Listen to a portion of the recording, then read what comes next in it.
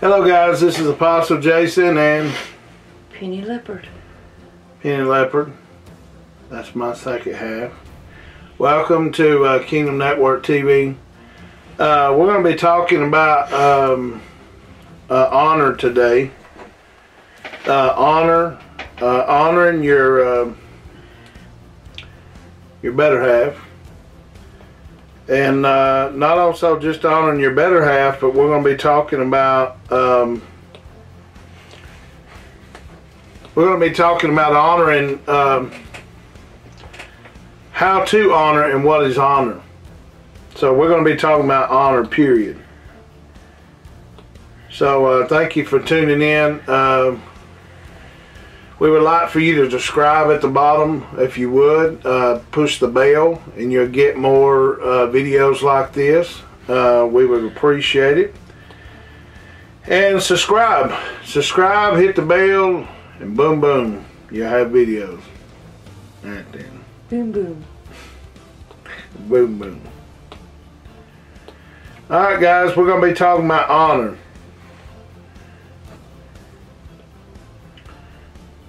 Where are you at? We are in,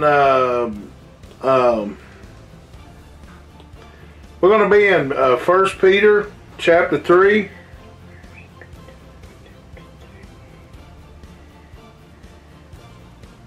We're going to be in 1 Peter chapter 3 today. Alright guys, we're going to be talking about honor. Let's invite the Holy Spirit in. Father, we just thank you, Lord, for what you're doing. Holy Spirit, come and teach us. And God, Lord, give us what we need to say to your children and whoever watches this video. And Lord, we just thank you today, Lord, that you are glorious. Lord, that you are wonderful. And Lord, that you came and humbled yourself and honored us. Lord, you were King of Kings and the Lord of Lords. Lord, you had such a high position, but you lowered yourself to honor us. And it's amazing what honor can do. And Lord, we just thank you in Jesus' mighty name. Amen. Amen. We're going to be talking about honor today. We know that Jesus come down and honored us. He honored us to a point that he went out of his position of authority and come down and humbled himself to honor us with his presence. He showed it by washing the disciples' feet. He showed it by saying who's the greatest in the kingdom. He said who becomes the least. So our job is not to outdo each other. No. Is to honor each other and respect one another. That's the key, is respecting one another. Honor ties to respect. And that's what God was dealing with me this morning, was respecting and honor. Even though the wife is the weaker vessel, the Bible says she is honored because she brings forth a child and multiplies. She has roles that she does, and she multiplies doing it. But she's got some strengths. And when you honor somebody, you look for them strengths instead of their weaknesses, and focus on their weaknesses instead of their strengths. I mean, you focus on their strengths instead of their weaknesses. And that's what Jesus did to the church. He focused in on their strengths instead of their weaknesses. He didn't condone sin, but he strengthened them in their strengths and took their sin and loved them out of their sin. That's what happened with the woman that committed adultery. Remember, they was throwing stones, and he said, "Woman, go and sin no more. But he said, who has a stone to throw now? So he loved her out of her sin. He honored her even though she was in the wrong. But he honored her and loved her and respected her anyways. And it changed her. So in 1 Peter chapter 3 says, likewise, ye wives, be subject unto your own husbands, that if they obey not the word, they may be without the word by the conversation of the wives. While this, behold, your chastened conversation coupled with fear, verse 3, with whose adoring, let us not be outward adoring of a plaiting the hair, or wearing of the gold, or putting on apparel. So what is Peter talking about here? Peter's talking about, you know, a lot of people think, you know, it's okay that your wife fixes up and all this stuff, and it's pleasing to the man's eye, but see, God wants the woman to look beautiful on the inside. And a lot of men, they look for beautiful women and all this stuff. They got, and no, don't get me wrong, it is a part of a man looking at a woman on the outer appearance. But right here, Peter was addressing, while behold the chastened conversation coupled with fear, whose adoring, let them not be the outward adoring of plaiting the hair, wearing the gold, putting the apparel, but let them be hidden man of the heart, in that which is not corruptible. So otherwise, he said, work on the inside first, and then the outside will come. But see, we work on the outside first, and we look pretty on the outside, but we're looking pretty ugly on the inside. That's what Peter was talking about. And verse 4 says, let it be hidden man of the heart, and that which is not corruptible, even a garment of meek and quiet spirit. So see, a meek and quiet spirit is a reflection of what's on the inside. See, when you're meek and quiet, that reflects what's on the inside of you. Otherwise, when you put on clothes, you show how pretty you are on the outside. But when you're meek and quiet, you show how beautiful you are on the inside. Good teaching. Which is in the sight of God a great price. See, God likes meek and he likes a quiet spirit. Verse 5 says, for after this manner in the old time, in the holy woman also, who trusted in God, adorned themselves, being in subjects unto their own husbands, even as Sarah obeyed Abraham, calling him Lord. Whose daughters you are, as long as you do well, and not afraid of any amazement. Verse 7 says, likewise you husbands, do well with them according to knowledge, giving honor to the wife, as unto the weaker vessel, as being heirs together of the grace of life. So it's the same concept with us, with Jesus. Same concept. So it's with us, with Jesus, same concept. We are the bride of Christ. See, we should love our wives like Christ loves the church, that he gave himself up for it. So what is the main thing that God wants from us as the body of Christ, as the bride of Christ? He wants to use our body. Why is that? Because Jesus said, this is my body, it is broken for you. He gave his body to it. So what I'm saying?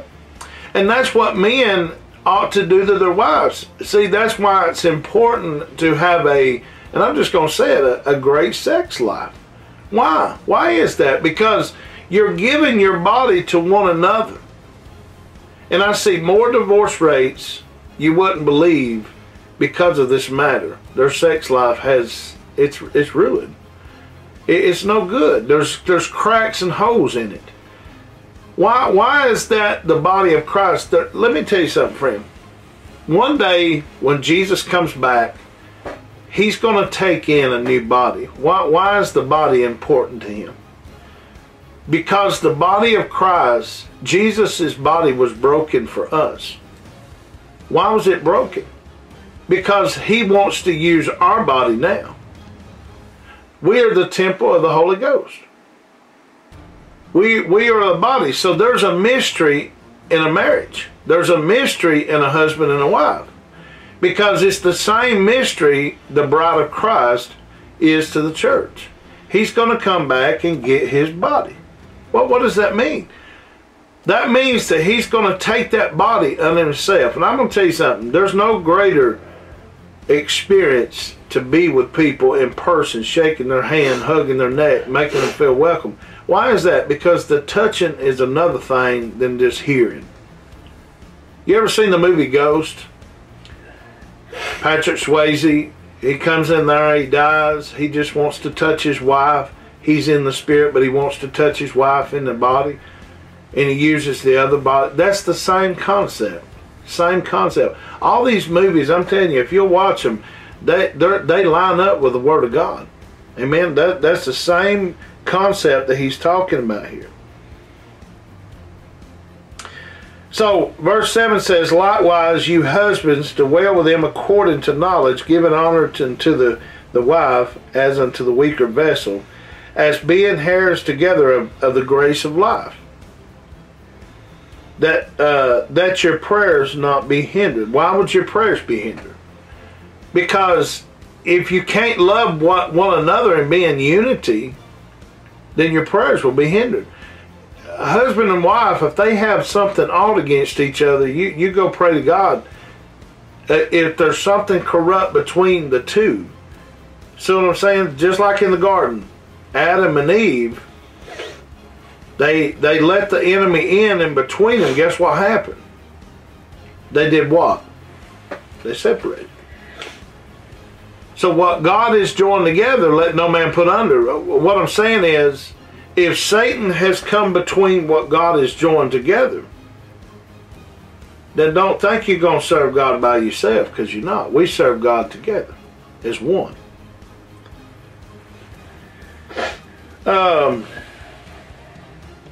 Verse 8 says, finally, be ye all one mind, having compassion one for another. See what I'm saying? Having compassion.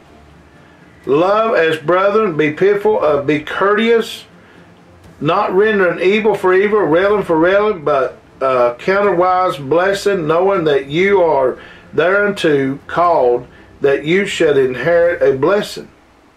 Verse 10 says, for he that will love life will see good days.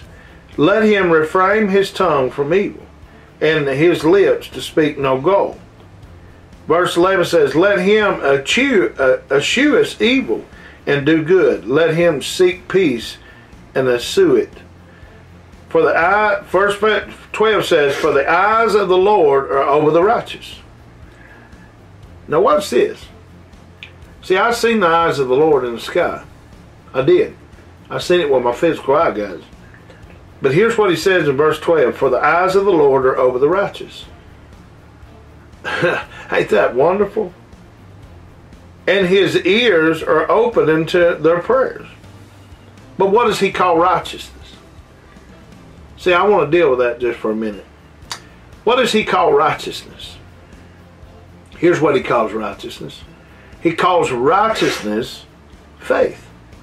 How did Abraham get right with God? Was it through his works or through his faith? See, faith without works is dead. If we trust in God, if we believe in God, we'll live for God. See, it deflects our lifestyle of who we are, because our faith is an evidence to what something we believe in. Mm-hmm. So that's why he said that Abraham was right with God, because his faith. Abraham had faith. He believed in something that he could not see. But if we suffer for righteousness' sake, where was I? Okay, verse 12. For the eyes of the Lord are over the righteous, and his ears are open unto the prayers, but the face of the Lord is against them that do evil. So God turns his face around when people do evil. He does. And 13 says, and whom is he that will harm you, if he be followers of that which is good. Verse 14, but if you suffer for righteousness' sake, happy are ye. Be not afraid of terror, neither be troubled. 15 says, but sanctify the Lord God in your hearts, and be ready always to give an answer to every man that asks you a reason of hope that is in the meekness and fear, having a good consent, that wherein we speak of evil of you, and evildoers they ashamed, and falsely accusers your good conversation in Christ. Verse 17, we're about finished, guys. For it is better if the will of God be so, that you suffer for doing well, than doing evil. So there is going to be a suffering for doing well. People will persecute you. Nobody will be your friend no more because you live a right life and they don't. Why is that? Because it's not easy following Christ. Because the whole world is following Satan. Broad is the way of destruction, but narrow is the way that finds to righteousness and goodness.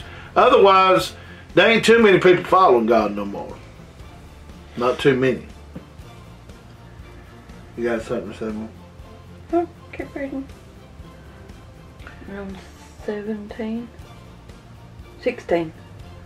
No, 17, I'm sorry. For it is better, 17 says, for it is better if the will of God be so, that you suffer in doing well and doing evil. For 18, for Christ also once suffered for sins, that just for unjust, that he might bring us to God, being put to death in the flesh, but quickening by the Spirit.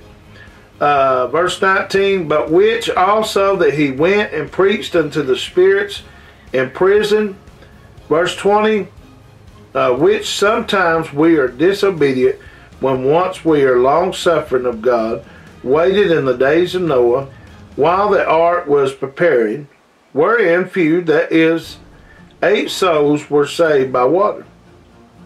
The like figure whereunto even baptism doeth also now save us, not putting away our filthy of the flesh, but the answer of the good consents towards God, by the resurrection of Jesus Christ. Verse 22, who is gone unto heaven is on the right hand of God. Angels and authorities and powers be made subject unto him. So, I'm going to read that one more time. Angels and authorities. What is he talking about when he says authorities? Let me tell you something. There's many authority in the heavenly realm. There's many authority in the principal realm. That's why the Bible says in Ephesians 6, we do not wrestle with principalities. We do not wrestle flesh and blood, but principalities. Principalities. What does that mean, principalities? That means that there's authority in the earth that is ranked. See, the earth in Matthew 4, that's why Satan come and told Jesus to bow down and worship him. I'll give you the kingdoms of this world. What is he talking about? Kingdoms of this world. So that means he was over the kingdoms of this world. So we are in a world today that Satan is over, but he's only over it because man gave him the authority in the flesh. So us being renewed, us being saved and sanctified and filled with the Holy Spirit, we now have authority in the earth and in the heavens, because we're joint heirs with Jesus Christ. So being joint heirs of Jesus Christ makes us have authority over all heaven and earth. That's why Jesus walked up to Peter and said, I give you the keys of the kingdom. Whatsoever things you bind on earth should be bound in heaven. Why? Because you have authority now over heaven and earth. Ain't that awesome? We can speak things now here on the earth because heaven is over the earth. See, Satan had only authority with you when you was in the flesh and when you was serving him. He had authority over you. He told you where to come and go. He had bondages. There's people in bondages watching this right now. You're in bondage. You're in bondage, and you have to do what he says to do, where he says to go.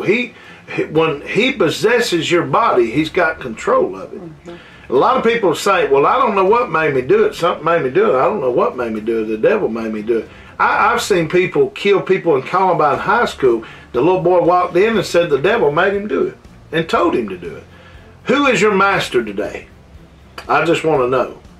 Let me tell you something. If it's the Lord Jesus Christ, then you have authority over heaven and earth. And see, our relationship, it has to be, she has to be submitted to him. I have to be submitted to him for this to work out. Because if she ain't submitted and I'm submitted, guess what's going to happen? A kingdom divided will never stand. So if me and you are divided and you worshiping Satan and his kingdom and his authority, me and you're going to begin to have problems. Because now I have authority over the earth and heaven, but she only has authority over the earth. And I'm using her for an example. That's why marriages never work out, because they follow Satan and what Satan tells them to do. Listen, who are you following today? Is your marriage in trouble? Is your relationship in trouble? Are you in trouble? Are you just in trouble where you don't think, well, I don't know what to do anymore. My marriage is going down. Listen, y'all both got to line up with the main authority, which is Jesus Christ. Y'all both got to be listening to him.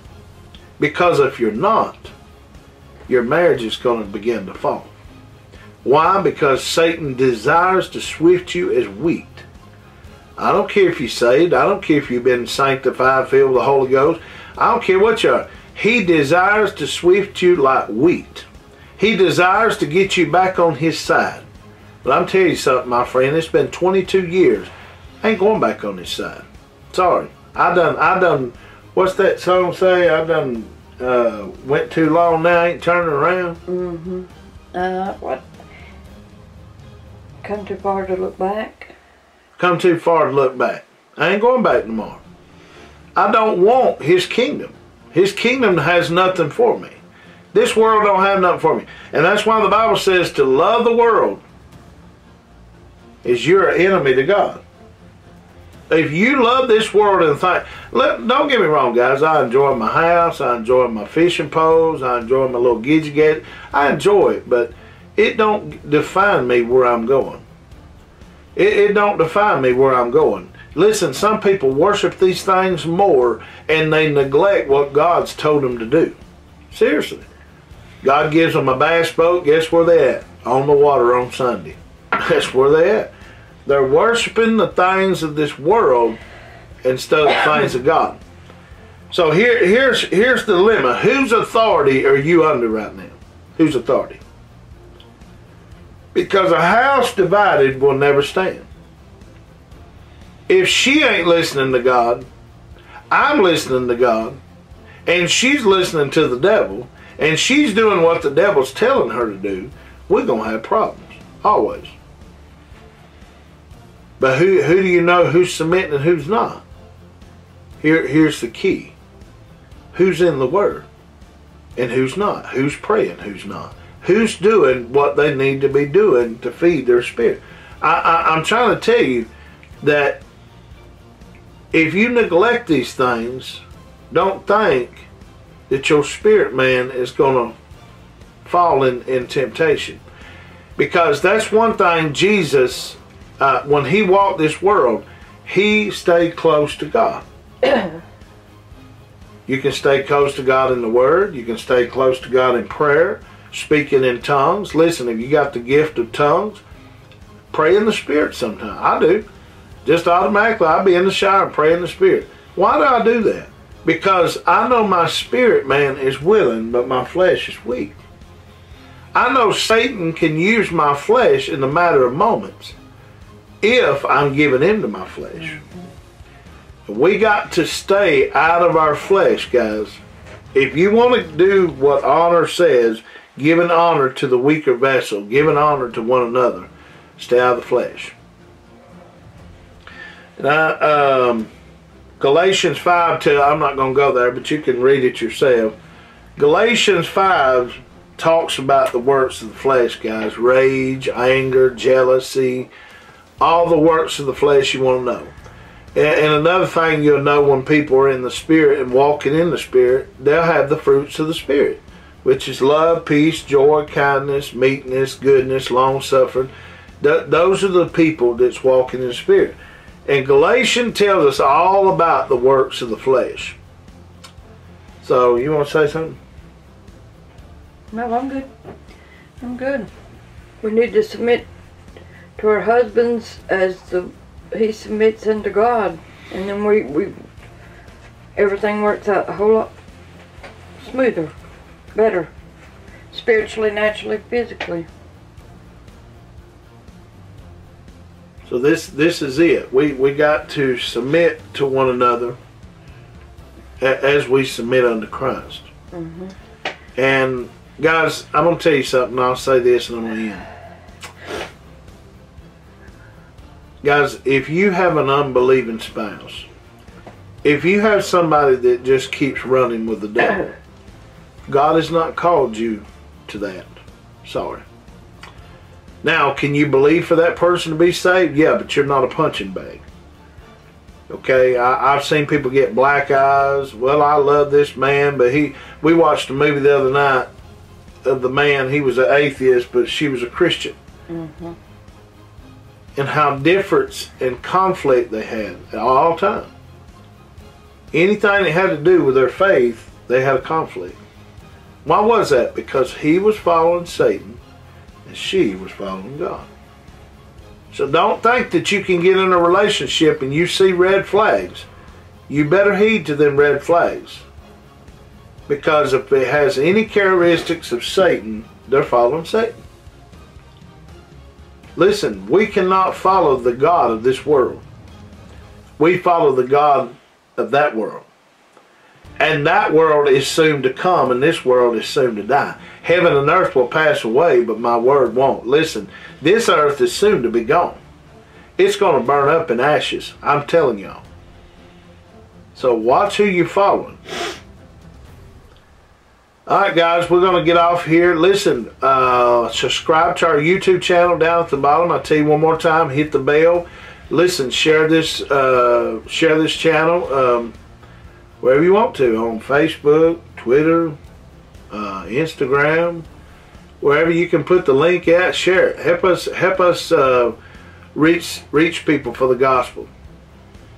And I'm going to put our website up here. We have banners that's coming across here anyways all through this video, but we have a Slack app.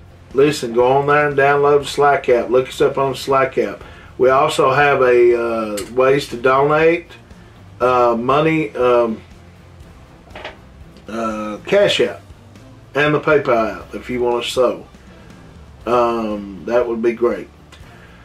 Alright guys, thank you for tuning in. This is Apostle Jason and Penny Lepard. Penny Lepard. We are signing off here. Y'all have a wonderful week. Thank you for tuning in. God bless you. Be blessed.